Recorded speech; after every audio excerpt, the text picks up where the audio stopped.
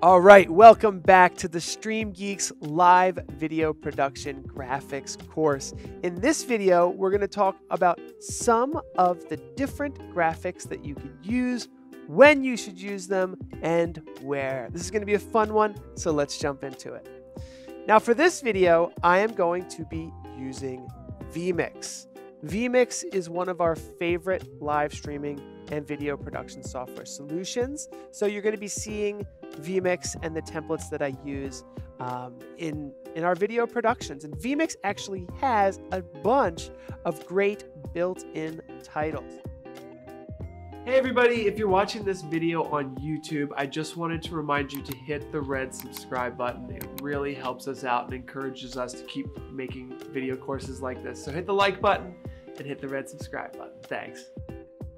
They also have a title editor that we'll look at in the next video, but in general, it's a lot of great places to start for showing off graphics. Now, I'm going to start with this full screen graphic. You can see how this is a nice graphic to get a lot of information across.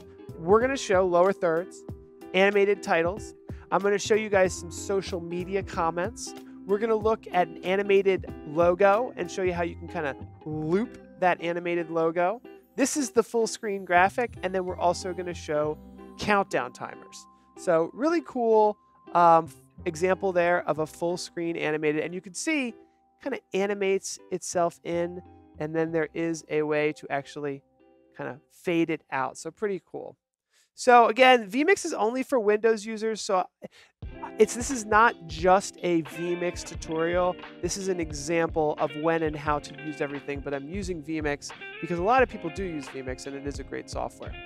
So when we add an input, similar to in OBS when we added a source, we can go down to titles and we have all of these options for adding titles into our video production software here. You can see there's some for like scriptures and verse, there's all different colors for bringing in texts and overlays, and it's a really great software for bringing in titles. So we're going to take a look at these, and then in our next video we're actually going to look at New Blue Effects, which is an even more advanced system than vMix, but let's take a look at like one of the kind of standard ones here. This is a standard lower third, and you can just customize the information inside of it. So we'll just write StreamGeeks Video Production Graphics and go ahead and overlay it on our video. It's that simple. This is kind of the nice part of having a video production software, because you can simply click a button, transition the graphic in, and transition the graphic out. Now, a lower third like this is very popular. It's great for announcing the name of your presenter. So if you have multiple presenters on a panel, a lower third is ideal for giving the person's name and their title. It's also really great for a very good intro and outro to your video. So if you want to give people some extra information about what is the topic that you're covering and maybe the website where they can learn more, this type of lower third is really ideal. So here's another example of a lower third, and you can see that they are animated. You can build your own animations and you can use your own colors with these lower thirds. So there's a lot of different flavors and styles for using lower thirds, but they're very popular. It's great, like we showed in our last video, for simply adding just a little bit of extra information on top of your video feed. So if you're doing a Zoom meeting or a webinar or a live stream, just give that extra bit of polish to your videos, and it's not overly, too much graphics at once. Now you can use multiple graphics at once, and here is one that I want to show you that is an animated logo. So that is the StreamGeeks logo. You can use any logo you want. It doesn't require any After Effects or video processing. It just takes your image and spins it around. And that's a nice one. You could actually use that in conjunction with a lower third. There's no reason why you can't use two of these. You just got to be careful with using too many at once.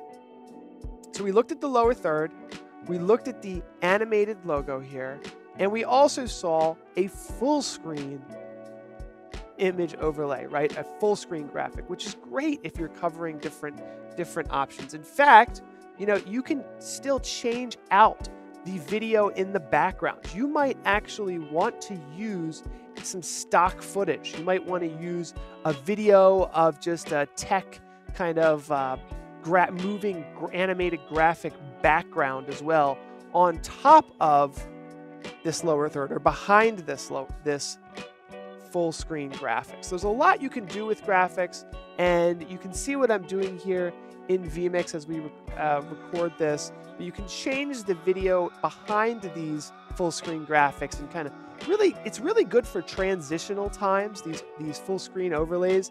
If you are in between a meeting or in between something, a transitional moment between your introduction and a speaker, or in between, even for sports, right? In between halves, half of a soccer game, you can start showing these full screen graphics, which are very nice. The next one I want to show is social media comments. So again, something that this is really good for live streaming. It's really good for acknowledging your audience. This can be done via Facebook, via YouTube, via Twitch. You can also simply copy and paste comments that are coming in through Zoom or Microsoft Teams and put the person's name and their comment. This can be used in a variety of ways. One is it acknowledges that the person is part of your video, especially in a live real-time environment. It allows a speaker to kind of have a curated list of comments or questions that they need to answer, and it really keeps people engaged, especially those folks whose names are being shown up on the screen. It's really nice for curating the information. So if you are a live broadcaster or a video engineer, you can use this tool to pick out the comments that you want your speakers in the Zoom meeting, in the webinar, in a live stream to really focus on. So we'll look at how all of that works in an upcoming video, but for now we're just kind of overviewing all the different options that you have. Here's another one. This is a really good one. This is a countdown timer. And this is a really popular one for people who are hosting online meetings, hosting live streams, hosting webinars, where you're giving people the opportunity to know, okay, I'm at the right place, but there's still 9 minutes and 25 seconds until it's time to get started. So we have some templates for these, all of this stuff in the course downloads. So you can gain access to this very easily. All of the graphics and overlays that we're using, you have access to in that downloads folder. And this is a really easy one. So how does this work? Well, this file here actually has a green background. And what I'm doing is I'm using a color key to select the green and remove the green from the background. We could use a transparent AVI file or a .mov file, but those files get really big and they're very processor intensive.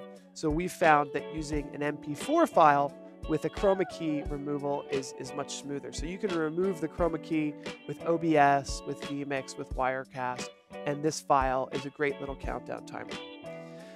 So there you go. Those are some examples of the graphics we're going to be showing off in this course. It's not everything, and we're going to do a much deeper dive and have individual videos for each of these, but gives you a quick overview of some of the different graphics that you can include in your videos, your live streams, and your online meetings.